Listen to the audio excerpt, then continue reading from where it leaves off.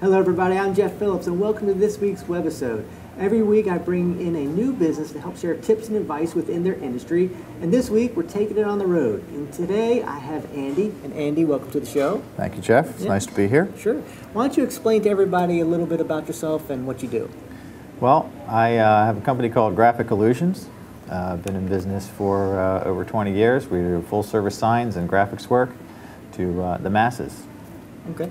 Very good. So let's get right into it. And why don't you talk a little bit about, I see a lot of cars, I guess vehicle wraps. Mm-hmm. What is the benefit of a vehicle wrap for one? And then what should someone look for when they're actually getting a vehicle wrap? Well, the first thing is, if you're in business, you should have your car having some kind of markings on it, whether it's a partial wrap or a full wrap. And by partial, I mean you're utilizing your logo and your contact information for somebody to get a hold of you for your service. Things that you need to look for is cost is not the only issue, because there's different materials that can be used for it. If you go out there and somebody says it's $200 to do this on your car and somebody else says it's $600, most likely the difference is the substrate they're using, and it makes a really big difference. If you use the wrong stuff, in 3 to 6 months, you're going to be redoing it. If you use the right stuff, you can go 6 to 9 years and never have to do anything to it. Okay. So the stuff that you can probably, I've seen peeling off on cars, that's probably the wrong stuff. Most of the time, if it's peeling quickly and it's got a full color picture type thing, it's an inferior product. It's a short-term, 3 to 6 month type of thing. And when you see the pretty picture printed, you don't know what it's on. So quality of the product, some brand names to keep in mind are Arlon and 3M, but even in those there are different grades. So when you're talking to a client, or when I'm talking to a client about what they want, I'm letting them know we're using the best product we can, because we want the repeat business for new stuff, not fixing something that was done with the wrong material. Right, okay. So there are some unique products that you can create signs with. I know in particular, I've seen, recently a lot of LED lights, and then you also see neon. So what's the difference between the two? The biggest difference is LED is taking over. It's done with frequency as opposed to gas. Neon is high voltage.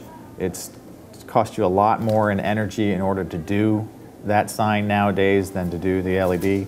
For instances, it might take 25 amps to run a neon sign, and it's going to take 2 amps to run an LED sign. You have a little bit more initial cost for the LED, but those prices have come down since the past 5 or 6 years. They've improved the technology. More companies are doing it. They're expanding the color line, so it makes it a lot easier and cheaper in the long run. So the biggest thing is maintenance on that neon over time versus that LED. So you could go from a $300 power supply to a $100 power supply situation. Now, is there a difference in durability? I mean, a neon bulb is pretty fragile, correct?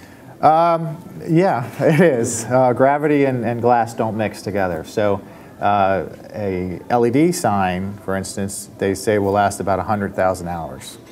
So, if the worst thing that could have happened would be a power surge or something to knock out the power supply, but that's not going to knock out the LED modules.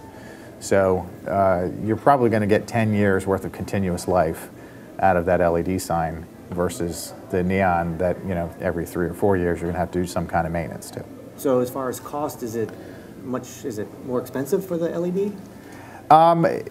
Over the past probably year and a half or so, I think LED has gotten to be a little cheaper than neon.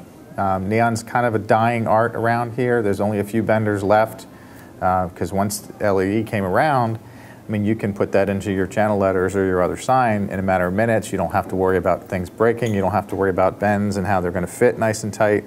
So it's a pretty versatile product versus that neon. There's a lot of old signs that, need to be repaired for neon, and people are finding out that that sign they got for free is going to cost them $1,000 to fix, and that's not such a good idea anymore. Right. Okay. So, say someone wants to get started with a sign. How does one? What type of artwork do they have to provide for you? Can they just give them a business card, or? What do you need? That's not ideal to just have a business card. We certainly can do that and redraw it. Any good artist should be able to redraw what you bring them. The best thing would be a vector file. which is essentially line art in a computer that machines can follow. The best description I usually give people is a magazine picture is a raster image. There's no lines. But if you look at a coloring book and there's those dark lines, that would be the equivalent to vector in a computer. So vector is the best because it's fully scalable. You can make it as big as the building, and it's going to look nice and clean. If you ever look at your pictures you take with your iPhone or something else, and you see the little pixels and jagged edges, that's a raster image. And a low-res file is not good when you have to reproduce in a larger situation. You have to try to figure out how you're going to modify it or make it, you know, get a photographer to get a better picture if it's a real subject. Okay. Well, thank you for the information today. And if those of you out there watching this would like more information on Andy and inquire about making some signs, please check out the website at the end of this video. And for those of you who would like to subscribe to our YouTube channel, please do so by clicking the link below. And if you have any comments about this video or want to talk to Andy, feel free to fill that in. We'd love to continue this conversation online. So that's it for this week. Take care. We'll see you next time.